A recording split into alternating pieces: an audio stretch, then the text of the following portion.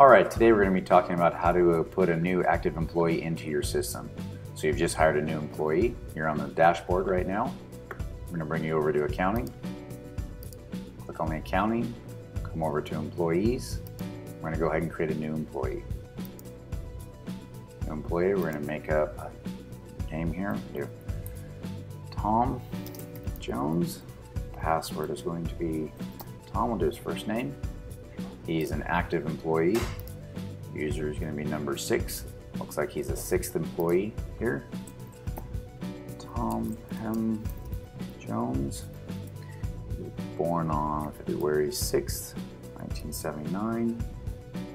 Social is 123-55-234.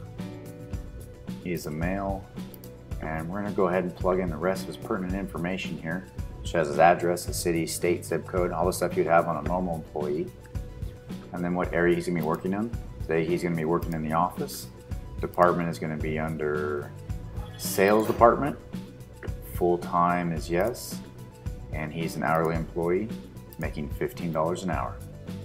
We do not print his time card. And we're going to click save. This new account has been created and you now have a new employee.